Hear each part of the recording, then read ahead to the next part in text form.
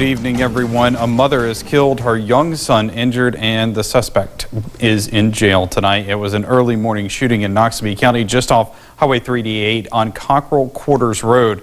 Our Jory Talley joins us at the Sheriff's Department with more on this tragic shooting. Jory. Joey, the suspect is inside this building behind bars tonight. 22-year-old Marcus Gardner. It's been less than 24 hours since Gardner allegedly shot and killed his girlfriend and then shot and injured her young son in the house that they had been living in together for a week. I don't know how many it was. I just heard them going all back to back. I didn't know. I can't tell you the count on it. Kanisha Cockrell remembers hearing gunshots early Tuesday morning. She lives steps away from this house that's outlined with crime scene tape. Cockrell is Marcus Gardner's cousin. Gardner is accused of shooting and killing his girlfriend, 21-year-old Kelsey Pace. He is also charged with shooting and injuring her 4-year-old son. My cousin came and got me, said they had found it, and I called 911. Who did they find?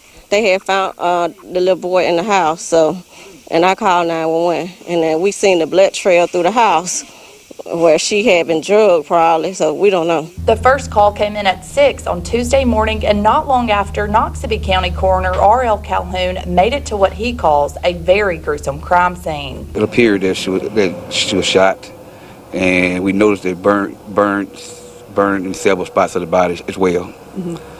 So right now in the gunshot, we just can't dictate how many times it was because of the condition of the burns. Gardner's aunt, Katina Hopkins, says he hasn't been acting like himself lately. She is shocked by this tragic shooting. I hate the situation that it even had to happen, and I feel, hurt in all kind of ways for the girl and her little boy, even though my nephew, and I feel that it could have been a different way out of it, and, it just could have been prevented. Gardner disappeared after the shooting and eventually gave up hiding when he was spotted by law enforcement. We all was up here trying to coordinate a strategy.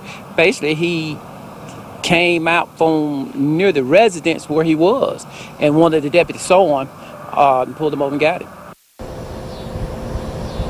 Sheriff Terry Grassery says the young boy was airlifted to Jackson to the University of Mississippi Medical Center, where he is believed to be in stable condition. Grassery also says that Gardner is facing murder charges, aggravated assault, and possibly more. We will continue following this story and bringing you updates as we get them. Reporting live in Noxubee County, Jory Talley, WCBI News. Joey. All right, thanks, Jory. The shooting in Gardner.